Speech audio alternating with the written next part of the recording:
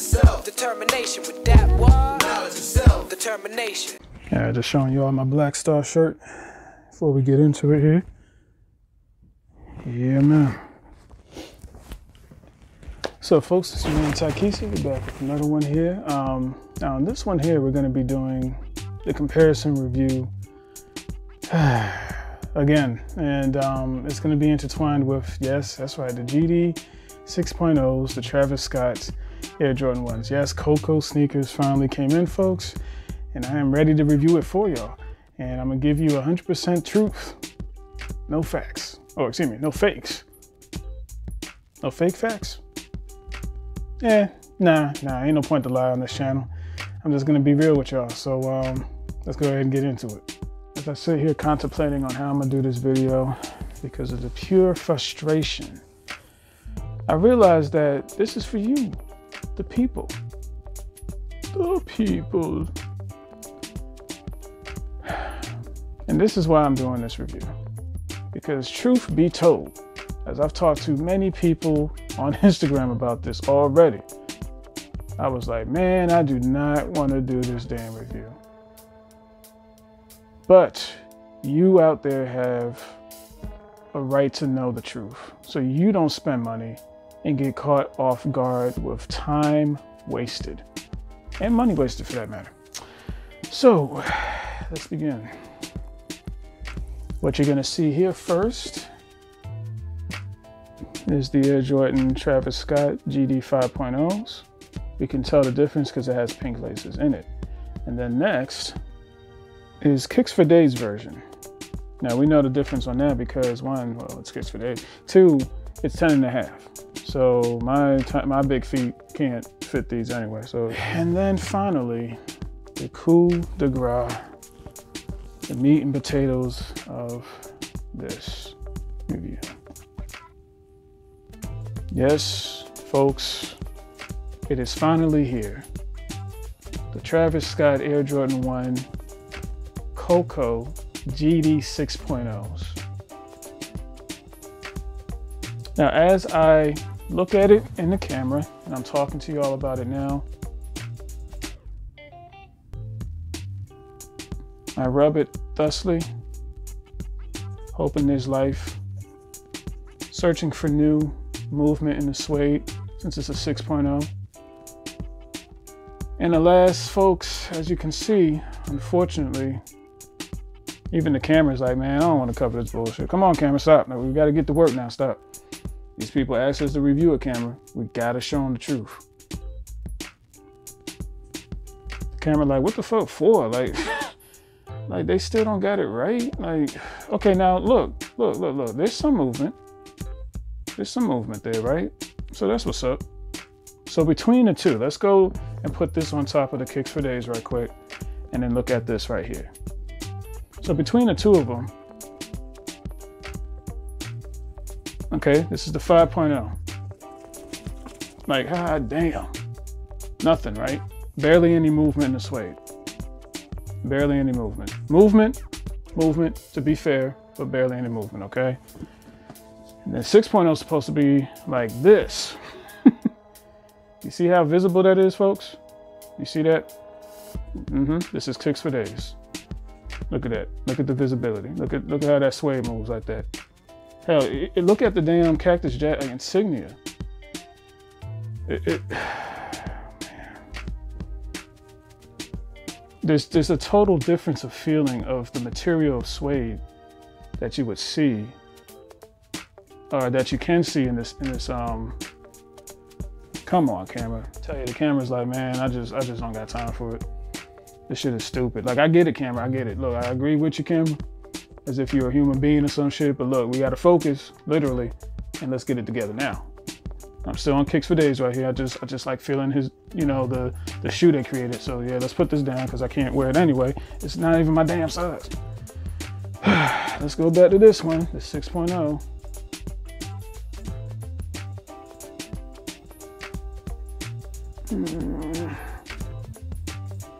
Some movement, but not as good as Kicks for Days. And you know the sad part is, folks, I've been messing with Coco since May. And the 3.0s were like these. But just like these, I couldn't fit them. And that's why them junks is gone. Now I get it. Y'all like, look, man, the suede is not that important. Look at the construction. Look at this. Look at that. Okay, let's look at it. Let's look at the construction. Let's look at the tumbled leather on a quarter panel. Let's look at the tumbled leather, which for the most part, this is not really a stiff leather. It's pretty soft for the most part. Let's look at the toe box. And yes, I do have the shoehorn in there. I'm not removing it. Got the toe box there, not toe box, but the mud guard. So that's what's up. We got your medium or sail midsole, the outsole brown, of course, as usual. The stars are good, you know, good durability. We got the cactus jack, you know, stitching a little bit closer. This is about the norm.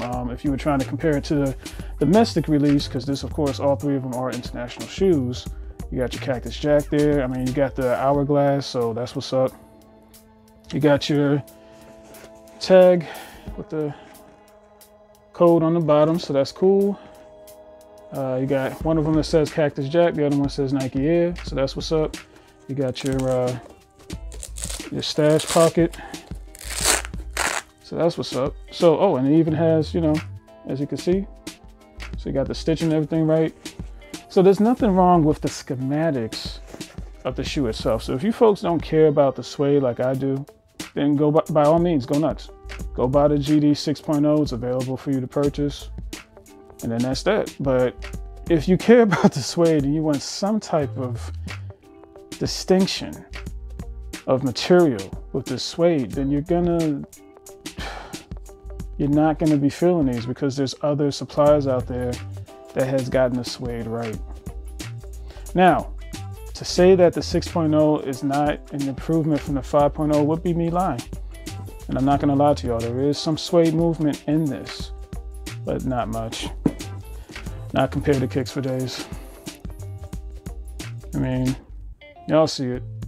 Y'all see it. I mean,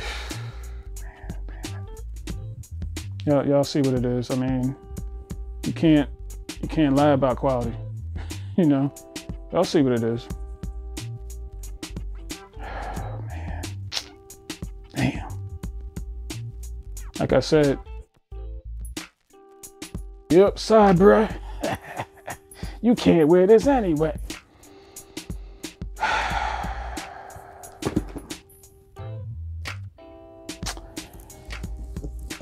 The Travis Scott Air Jordan 1 Coco GD 6.0s. Another disappointment, folks. Sorry to be the one to tell you, but at the same time, I'm not sorry. Y'all need to know the truth. Go ahead and start looking for the supplies, seeing if you can get somewhere close to this type of material, or even go to Kicks for Days and get this material. Yeah, look at this. Okay, before I go, look at the swoosh. Even the swoosh material looks different. It feels softer than it. I mean, you see that? Y'all see that right there? Look how the. Man. If there was only like magic, if magic exists in the world, and then I could just like wave a wand, and then I can make these like 1.5 size bigger, and then I'm good. I won't have to buy no other pairs. I won't have to worry about, oh my God. Even on here, like I'm just playing around with the suede. I'm not even moving my finger really, and look at the movement.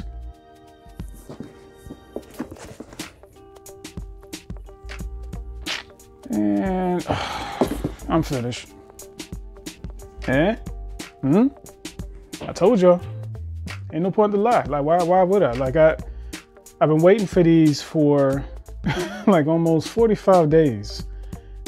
Actually longer if you count when they actually released the 6.0s and show pictures on them on Instagram.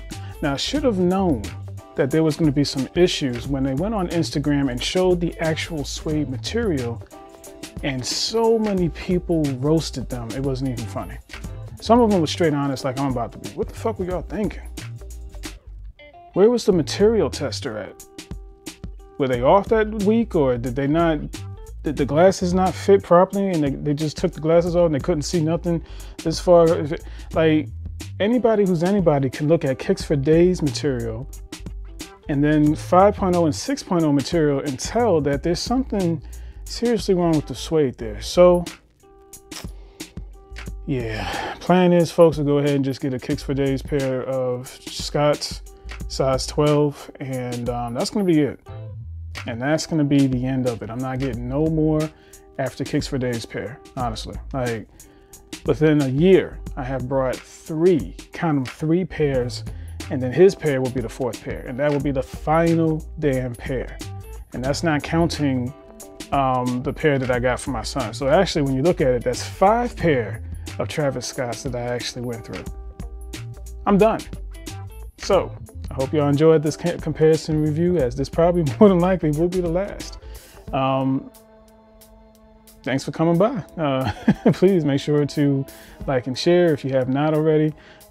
Subscribers, hey, that'll naturally come. We're not stressing that right now. It's just about the love of the shoe from me to you, or the hate of the shoe from me to you. Hey, because sometimes we got to keep it real so that you guys, the consumers out there, and ladies, of course, respectfully, do not get hit with the okie-doke. Okay? Damn. Yeah. That's a damn shame. 1 out of 3 Coco sneakers. And the only reason I didn't keep my 3.0s is because they were too tight on feet. Folks, please remember, if you don't remember anything else on this review, remember this. Don't get half sizes unless they're Yeezys. If they're Yeezys, you're good to go. But if they're not, your feet about to be real cramped on those international jumps.